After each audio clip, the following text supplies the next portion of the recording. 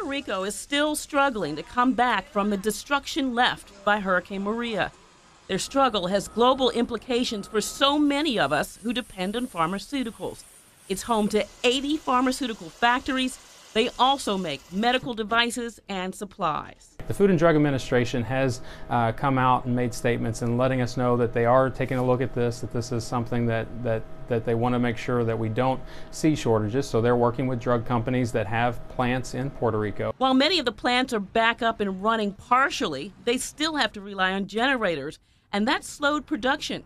Plus, employees are finding it hard to get to work as they fight to live day to day. It's important to know that we may not see anything for a month or two. While officials won't say what specific drugs they're concerned about, they say they have compiled a list of 40 high-priority drugs and are working with 5 companies to prevent critical shortages.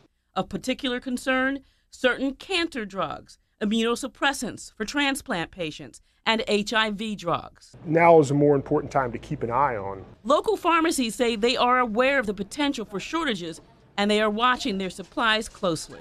It's good to check ahead, through our wholesalers, and you can kind of keep an eye on how much, medications are in stock.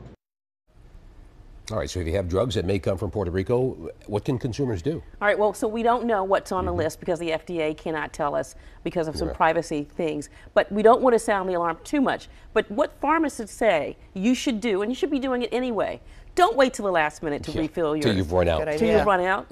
Get in there 3 or 4 days ahead of time. That gives the pharmacist time to check and make sure if there are no shortages, and if there are some, you can call around and see where you can get it, or be in touch with your doctor to see if there's something that they should substitute. So good point. Stop procrastinating, everybody. Yeah, Lisa, thank you.